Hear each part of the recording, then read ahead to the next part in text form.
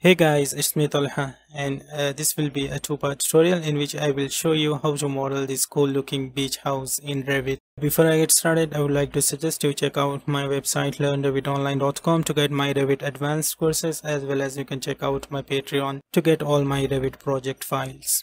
Now let's get started. So here I'm in Revit, and first let's create some new levels. So let's go to the south elevation here, and first I will just change the height of this level. Let's make it 11 feet, and we can just select this level again and press CS on the keyboard to create similar, and I will create two more of this. Now let's select this one and make it 14 feet, and this one also will make 14 feet. Now let's go back to level 1 and we will create slanted walls here. So select wall from here, and then let's create a rectangle here, 17 by 15 feet. Just make it 17 feet on this side, and here on this side it will be 15 feet. Perfect. Now let's go to 3D view, and we got our walls here. Let's select all of these and change the top constraint to level 4. Perfect. Now we can create these slanted walls. So first I will select this one and change the cross section from vertical to slanted, and let's give it an angle. I will put negative 15 degrees. Enter. There you go. We got this slanted wall here. Now we can just delete this one and copy this to the other side. So let's go to front view and copy this from here, from this corner. Let's put 17 feet. Enter. There you go. The other walls also updated here. Now let's go to level 2 and create a floor here. So first let's just try to take these walls to the center here. Now let's create a floor here. Let's create a rectangle like this, and then change the width 70 feet, and here just drag this temporary dimension to this line and then make it 30 feet. Now let's select all of this and just move it. Just try to take it to the center. Let's just move that to the midpoint of this wall, and we can just move it around 15 feet. Perfect. Now let's click finish and go back to 3D. So we got our floor here. Now we can change the thickness of this floor. So let's click edit type, duplicate. Let's call it generic 3 feet.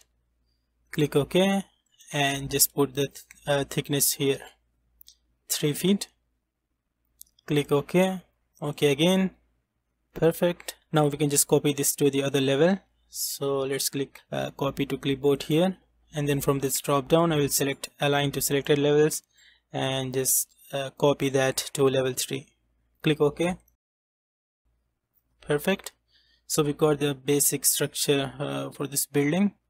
Now I want to create these smooth edges here. So for that we can use void form to create the smooth edges here. So let's go here, select model in place and press G on the keyboard to select the generic models.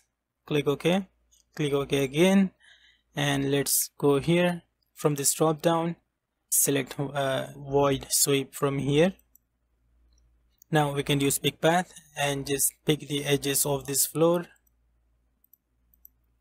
Perfect. Let's click finish and go back to modify sweep again and select edit profile.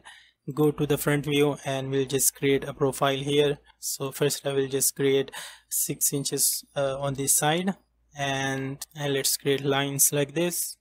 And on this side I want to create 5 feet, and then create a 10 inches line here and just close this profile. Now let's use fillet arc to create these smooth edges here. So first let's click on this line and then here, and just create an arc here.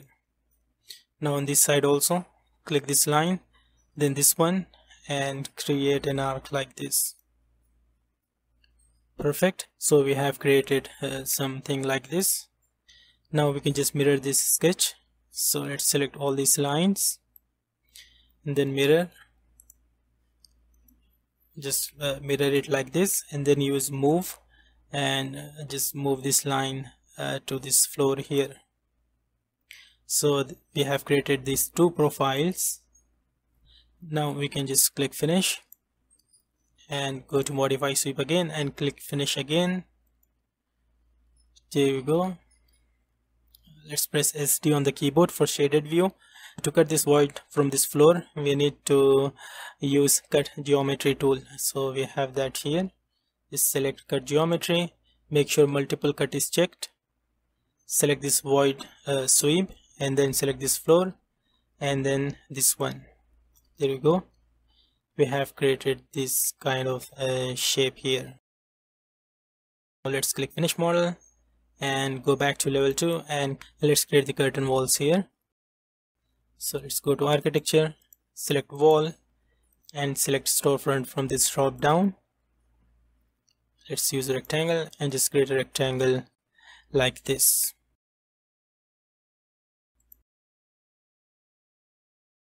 Perfect. Let's go back to 3D.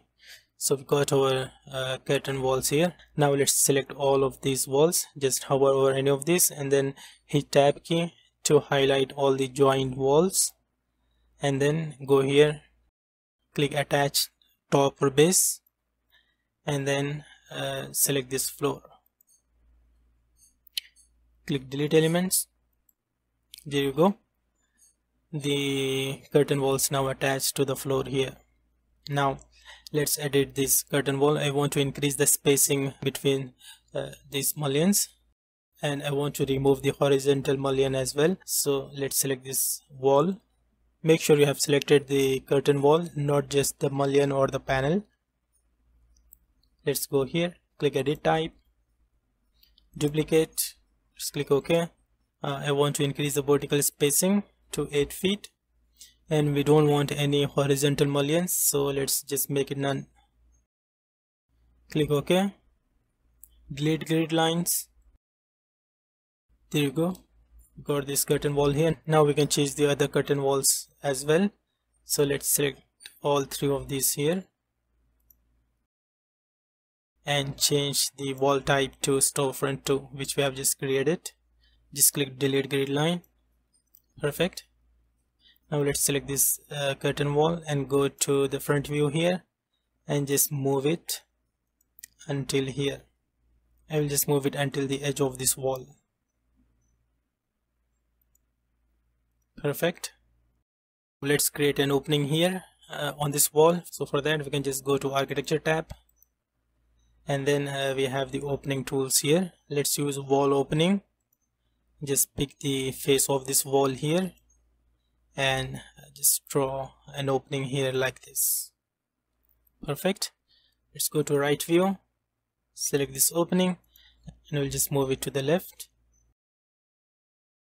Let's select the opening again and change the height of this. Let's try -21 feet. Perfect. So now let's add a door here to this curtain wall. So before that I will just go back to right view again and select this grid line, just unpin it and move it to the left until this wall, and let's change the visual style to wireframe, and we will create another mullion here.